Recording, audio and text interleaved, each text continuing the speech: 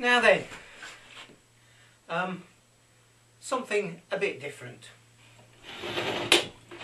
I picked this up a couple of days ago. It's a big LED spotlight, not really a spotlight, a floodlight, and I just wondered how good it was and whether it'd do well over my metal turning lathe to really illuminate well. So I plugged it in and it was fine. I left it running for maybe, I don't know, 30 seconds. Everything was fine. And I've just been and plugged it in again, and it's nice and bright, and then you started to get a weird like humming noise. And I thought, oh right, that's why I've got it, because there's something a bit adrift. Now then, this bit here is a sensor of some form for PIR or some movement sensor or something like that, or daylight sensor, and I noticed it started to get quite warm. So I think this is probably resurrectable, but we need to get digging in there. So it started crackling a bit and all sorts of things, and then running at very low light output. So I'm just going to plug it in again and we'll show you what it does and if it makes a noise again, and then we'll start taking it apart.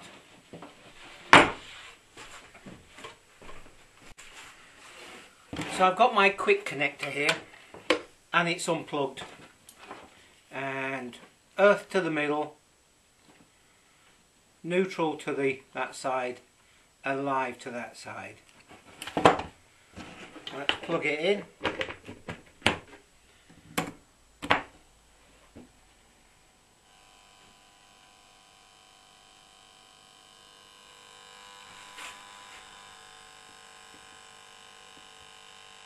Hopefully you can hear that noise.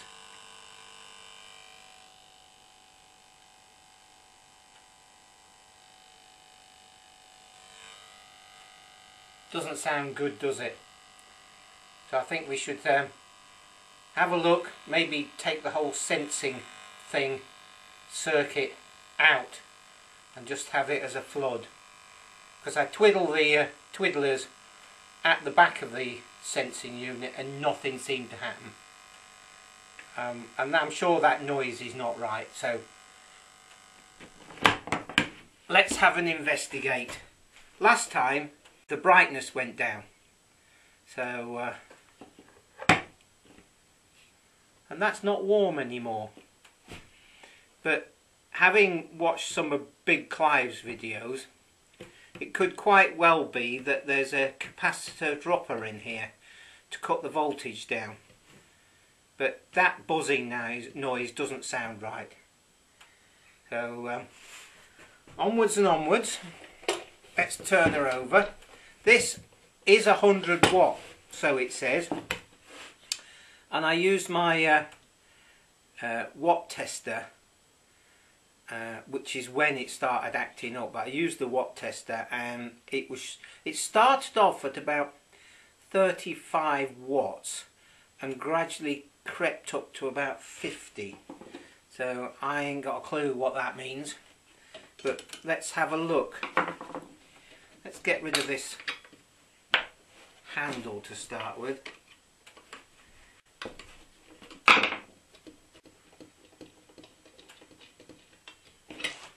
That's that out of the way.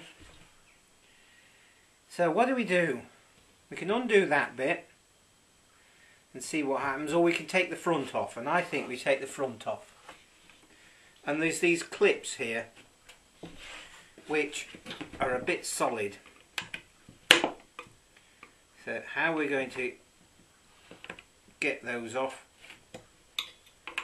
I think once we've got a couple off.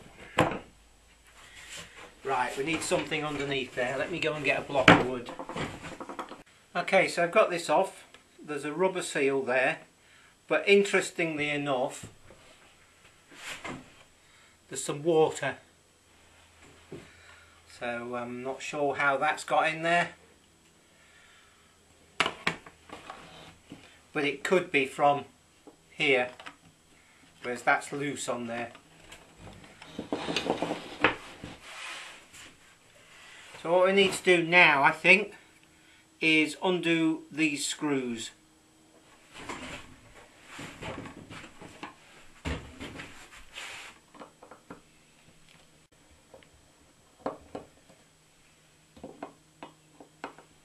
So luckily they're coming undone. We've got another screw there. We have got another screw there. It's an earth. I remember Big Clive saying that a lot of these have got an earth but then it's not attached. So water or something like that, but there's nothing else. So that one's drying out, but there's nothing on the back. So I suspect there might be a capacitor in this sensor unit.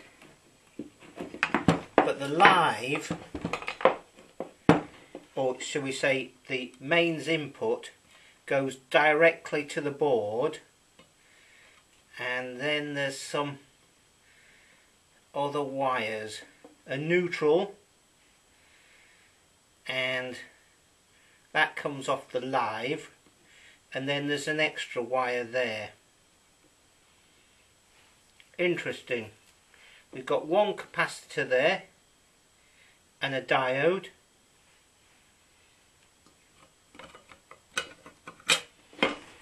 So I think we need to take the sensor unit apart. Okay, so it's another day, and I had a look at the footage from this point on, and it was rubbish. There was a lot of experimenting and messing about and this and that and the other.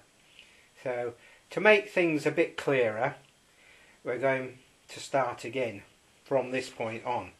Now I took the circuit board out of that little box, and there was a lot of burnt stuff on there, and I tried to get the capacitor out. For some reason it didn't want to come out very easily, and the board was starting to fall apart, so I got violent with it.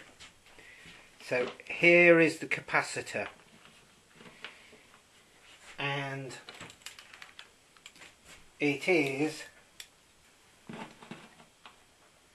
just to remind ourselves, it is a 564J, and I think that is 564 picofarads. So effectively it's half a microfarad. So we can just check that because I've got a meter. So we'll put this meter on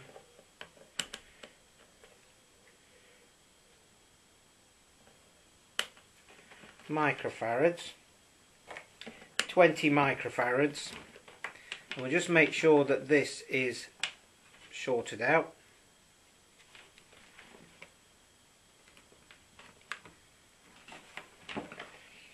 Half a microfarad basically. So that's what it says on the tin or thereabouts. It says 0.56, and this is 0.53. So it's not as if it's not doing what it's supposed to do. So we can use that in the circuit.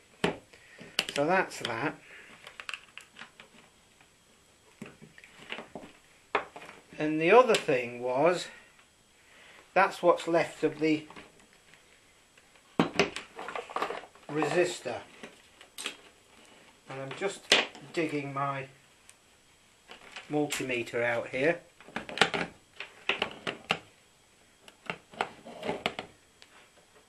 Set on ohms. Now the leg of this resistor is a little bit as if there's nothing there really.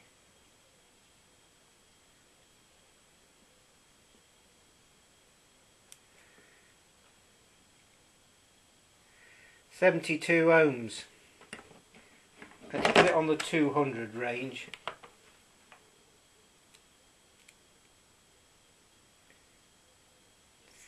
.56 ohms. or thereabouts. So because I can't deal with all these fancy colours, because some of them are a bit difficult to discern, I found another resistor, and that's 82 ohms, so that's close enough. So let's put this together and see what's going on. I did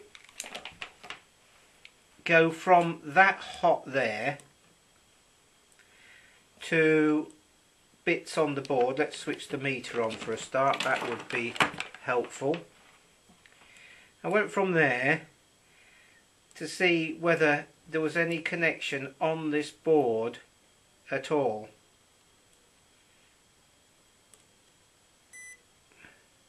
So I think that is just an in, it's just a solder point, because I can't see any connection anywhere. And up here the video card just filled up. Typical. So what was I saying? If there's any connection on this board between there and there, I was hoping to find it. So I don't think there is. So that's just an in and an out. Hopefully it's just a solder point. So any power that does get to this probably comes from here. But I might be wrong. I can't see any tracks in amongst this lot, and I don't really know what I'm looking for. So having gone through that, I think what we're going to do is take this power here, go through the capacitor, but also have that resistor there, and effectively that is what was on this board. Because there's this, I don't believe, was a switch mode power supply or anything like that, or a buck regulator or all those complicated things, because there's no choke in here. There's just some capacitors and a chip, and I think this was all to do with the sensing and that relay there. So let's just work this out. I've got a soldering iron on the go, so let's just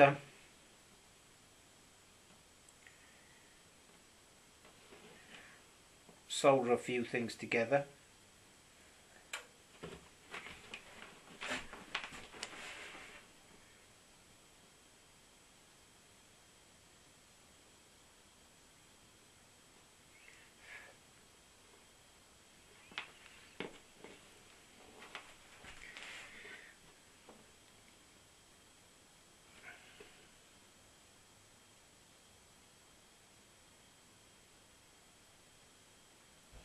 There we go.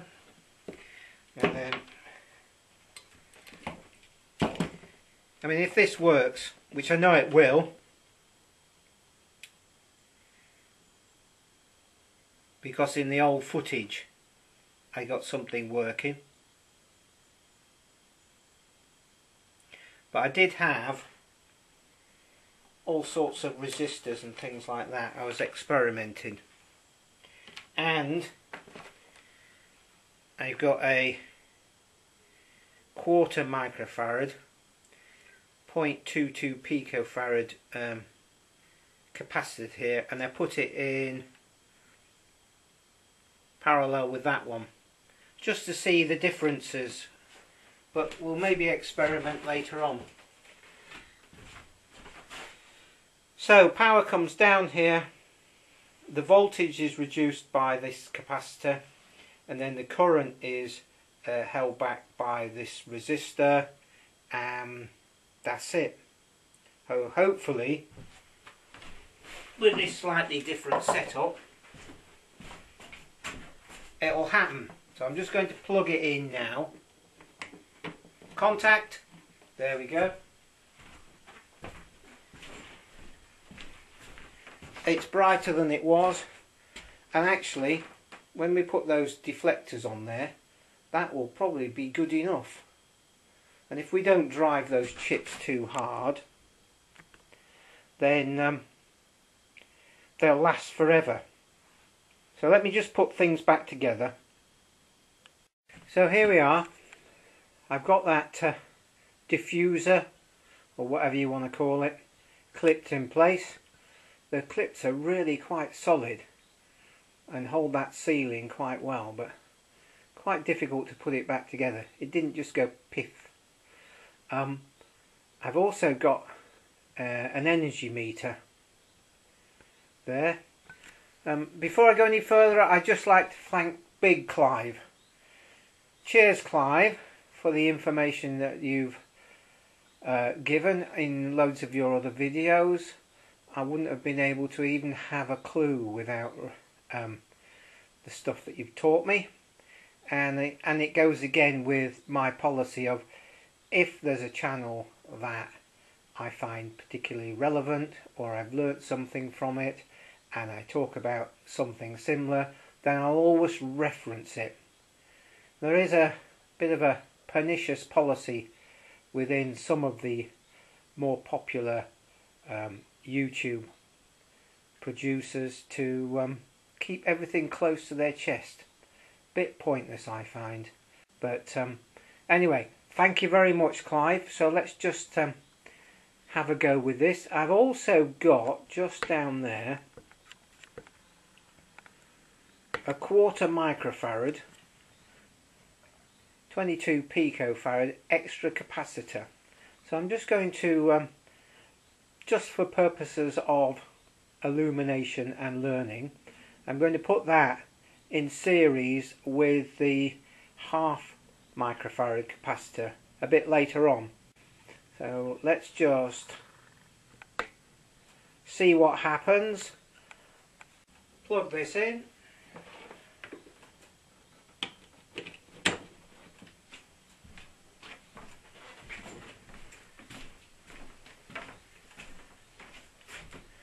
And that shows, you probably can't see it, 3.5 watts. That's quite low. Let's put this other capacitor across there.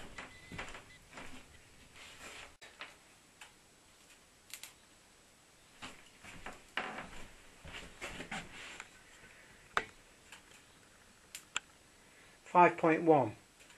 Oh, that's interesting. 5.1. Well, we're going to keep that then, because it's still nowhere near the full brightness of this flood, but I think that will make a very good work light. So just as an extra, I've put a 1.5 microfarad capacitor in there, and on the meter now we're showing 10.4 watts. That'll make a brilliant work light. I'll leave that at that. And just as an extra, on the first part of this video you might have heard tractor in the background, and of course it's hay time. So the Eco Lodge meadows, the long meadow and the woods meadow have all been cut now, and I'll just add a little bit of footage of the finishing of turning the hay for the first time.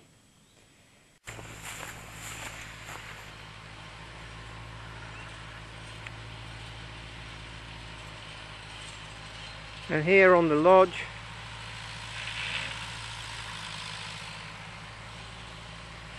it's haymaking time.